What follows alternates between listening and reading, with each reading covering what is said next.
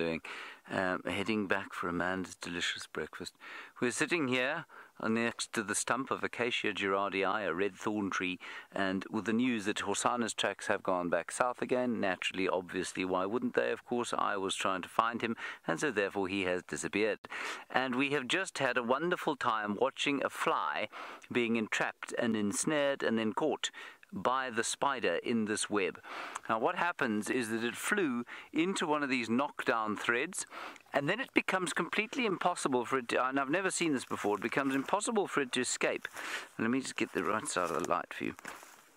It becomes impossible for it to escape because gravity sucks it down, and every time it moves, gravity pulls it down further. It can't fly properly in amongst these webs, so if it flies up, it gets knocked down again, and the closer and closer and closer to the bottom it goes, the more thickly or sort of ensnared it becomes, and the more impossible it becomes for it to move. And every time it tries to get off whatever piece of strand that has caught it, it flies up and gets knocked down further, and gravity just sucks it slowly and inexorably down to the final net, which is under there where my finger is.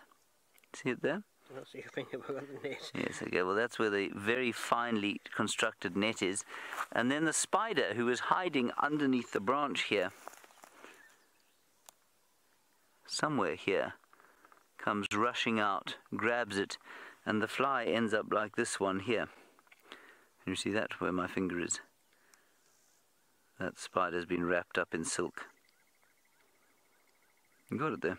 Mm-hmm. And I've never seen it before. I've often wondered how these knockdown threads work, and I assumed that the fly, or whatever it was, would fly into a knockdown thread and then fall sort of trapeze artist-like down onto the net. And that is not what happened. It tries to escape, but it is completely inexorably sucked downward. And I imagine if the fly was conscious, to know that no matter how hard you try, the more effort you put in, the further down you go, the more opposite the direction that you want to go becomes. It's so ingenious from the spider. Well, I suppose from nature, to give the spider such ingenious method of fly murdering. Fergus and I were then both trying to put it into the web because they were irritating us severely. And I kept putting my head down next to it to see if I couldn't sort of encourage a fly to fly into it. Let me do that again. Maybe it'll work this time. Fergus, is there a fly anywhere near my head? Not at the moment, but if I know your head... Naturally, there is not a fly anywhere near my head any more than there is a leopard for us to view. No. Not much. Anyway, that is this rather remarkable spider's web.